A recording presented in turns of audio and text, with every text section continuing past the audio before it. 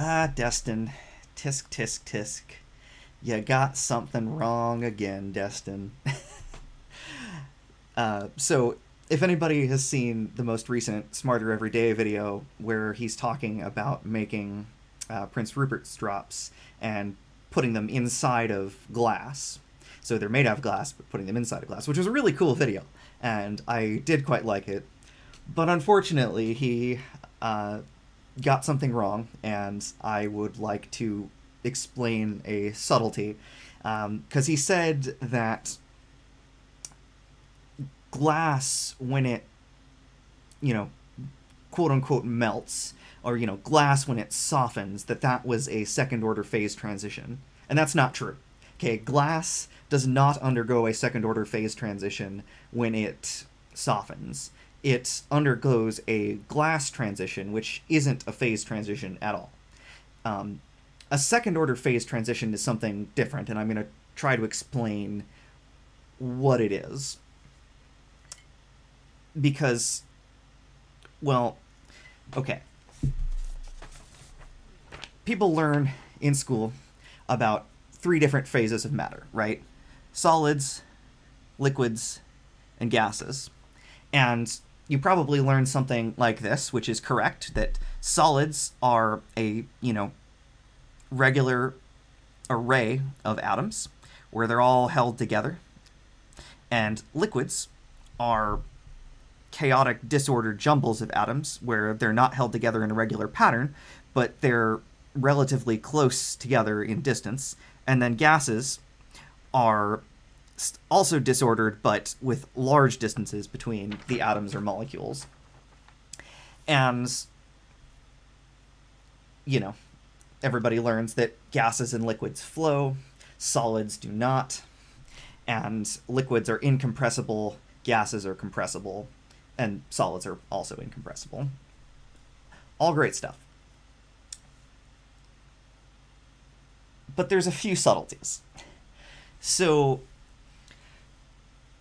one is people will sometimes say that plasma is a, fourth state of matter.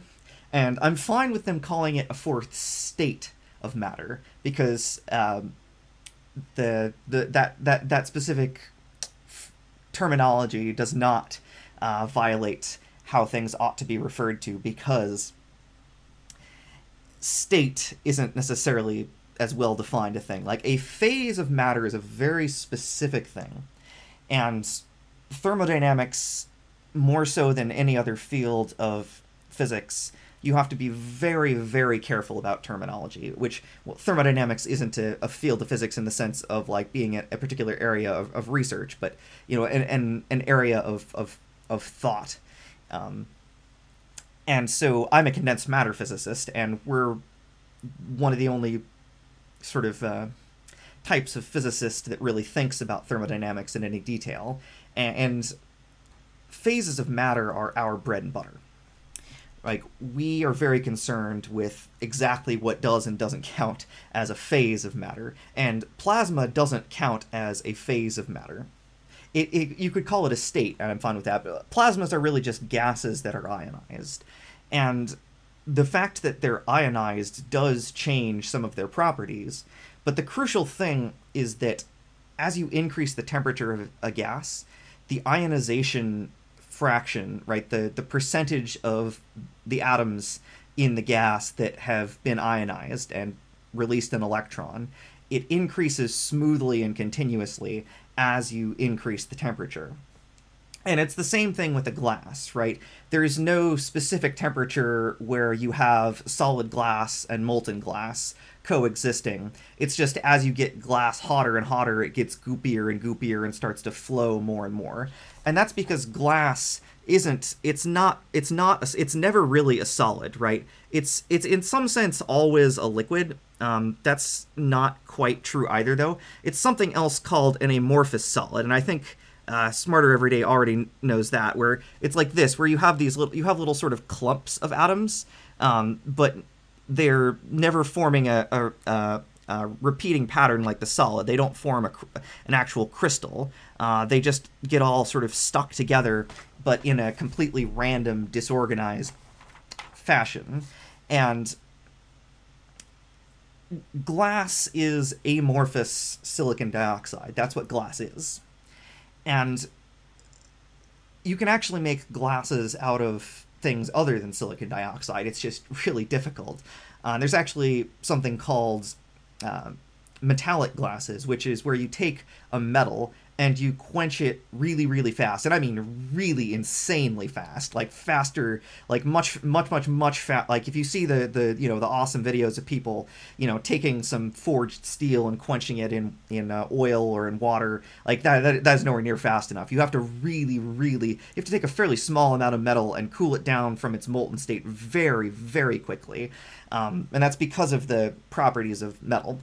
Versus silicon dioxide, if you just melt it and then cool it down at regular temperatures and pressures, it will form an amorphous. It will become amorphous. It will become an amorphous, quote unquote, solid, even though it's not a solid in the sense of being crystalline. Versus, by contrast, if you want to make something like this is, I wish I had a better piece of quartz. This is a geode that I happen to have on hand, and quartz is crystalline silicon dioxide, and quartz can only form if you take silicon dioxide and cool it down very, very, very slowly, which can happen on, in geologic processes. And so it requires it's kind of, metals are very easy to make into crystalline solids, right, as are a lot of other things. And very difficult to make into amorphous, glassy materials. Whereas by contrast, silicon dioxide, which is what we make typical, like, regular just glass out of, is very easy to make into an amorphous solid and very difficult to make into a crystalline solid. And so it's a very subtle distinction, but glasses never really form a solid in that sense. They form an amorphous, quote-unquote, solid, but they don't form a crystal. And so then that begs the question, okay, if that's not a second-order phase transition, what is? And, well, I'm glad you asked. An amorphous solid doesn't undergo a second-order phase transition. It never undergoes a phase transition. It's, in some sense, still in the liquid state. So how do you undergo a second-order phase transition? Well, here's a typical phase diagram for some stuff. This is, it could be anything, but so we have a gaseous state, which happens at low pressures and high temperatures. We have the solid state, which exists at high pressures and low temperatures. And then we have a liquid state that exists kind of in between. But then notice these dashed lines I have over here in this area called the supercritical fluid that I have labeled. And so this is where it's like tisk, tisk, tisk, Destin, the guy from SmarterEveryday, he should know better. And the reason he should know better is that he has a background as a mechanical engineer, and mechanical engineers actually take more thermodynamics classes than physicists do. And in fact, mechanical engineer that specializes in thermodynamics heavy area, like if you go into, just go into a, thermodynamics, fluid dynamics type specialization, rather than more into like a mechanical design type specialization or a mechatronics type specialization, then you will probably learn more thermodynamics as a mechanical engineer than most physicists, aka astrophysicists and particle physicists and plasma physicists, ever actually learn. Condensed matter physics, we have to learn a lot of thermodynamics, or should learn a lot of thermodynamics, because a lot of what we do is explore exotic phases of matter. But so the second order phase transition is something that I actually originally learned about in a mechanical engineering class, because I started out life as a mechanical and aerospace engineering major before switching into physics. And in the course of that, I learned that when you go between liquid, gas, whenever you cross one of these solid lines, so from gas to solid, gas to liquid, or liquid to solid, that is a first-order phase transition.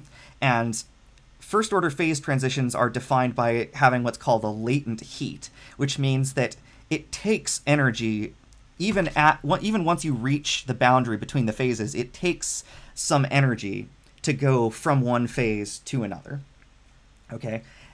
A second-order phase transition, it does not actually, there is no latent heat of fusion, right? When you cross this line up, one of these dashed lines up here into the supercritical fluid, you don't get a latent heat of vaporization. And for that reason, the difference between a liquid and a gas is actually not necessarily that well defined. And I'm trying not to get too in-depth here, but there's something called an order parameter. And that's how we condensed matter physicists actually think about phase transitions, is in terms of order parameters. And so, remember, I was talking about how glass is a disordered material, an amorphous solid, versus something like a solid, something like a solid where there's a regular pattern. You know, this regular, you know, you can see given where one atom is in this pattern, you know exactly where the next one is, right? It's a regular, predictable, repeating pattern that is ordered, versus something like a liquid is disordered. And so we talk about things called order parameters that represent sort of the most basic way to think about it is like how predictable the microscopic details of a system are. That's only sort of right, but for purposes of liquids and solids, that's the best way to explain it, right? Is that, you know, you could imagine this is a very highly ordered, right? You know, everything is very predictable and in the right spot, and this is very disordered, right? Everything is kind of chaotic and unpredictable, and just kind of randomly jumbling around. And so, in condensed matter physics, we think about things like magnets, and so I'm going to show you in just a second how when you heat up something that's magnetized, it actually loses its magnetization. And that is a proper second-order phase transition, just like crossing through this dashed line right here, right? Like if you have a gas, you know, and you heat it up, or you heat it up to really, really high temperatures, and then you raise its pressure until it crosses this line, you will not get any latent heat of vaporization, but you will get a phase transition, and it will be a second order phase transition.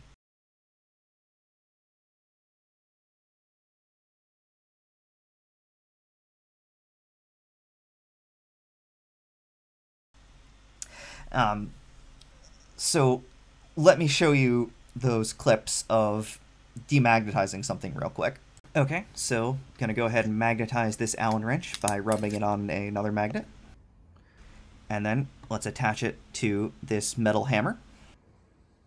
Then let's light our handy dandy blowtorch so that we can demagnetize it. And here we go. So watch how I'm heating up that Allen wrench that I magnetized, and eventually it'll reach, oh, there we go. So what's going on there actually is a second order phase transition, right? There's no latent heat of fusion. It's just, it heats up, and then whoosh, no more magnetization. And then the little Allen wrench falls off the hammer. So why do we call it a second order phase transition, and why did Destin get confused? So it's hard to speculate what he does and doesn't remember from his undergraduate education, which I should say I too have been guilty of, like forgetting basic stuff that I learned in classes that I really should remember. In fact, one time my advisor in grad school got mad at me. I mean, not like mad, but he made fun of me because I forgot to include the 0-point energy when I was analyzing some Landau levels, which is just a basic little thing with, I mean, it's, you know, basic quote-unquote quantum mechanics, but nevertheless, it was a silly mistake for me to have made, and so it happens all the time. So I'm not judging, but I am gonna, you know, state the correct facts here. And so I've written down here, so this is why we call it first and second order phase transition. So first order means that there's a discontinuity. So see, there's this jump in the first derivative of the free energy. So that's a lot of words, right? So note that free energy is not the same as just energy, right? So just energy would be this term U, which is the internal energy of the system.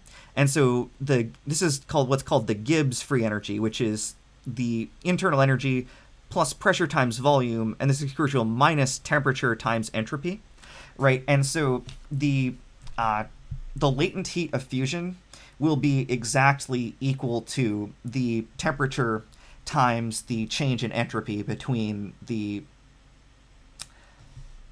lower and higher entropy phase and minus the pressure times volume, to account for the fact that we do this in typically. Anyways, I don't want to explain in too much detail why you need the pressure volume, but anyways, it's just important to note that it's which derivative of the free energy is discontinuous, right? So a first order phase transition, the adding these other two terms makes G continuous rather than discontinuous at the phase transition. But notice the slope of G with respect to temperature abruptly changes, and so there's a discontinuity in the first derivative, and then the second derivative would actually be infinite at that point.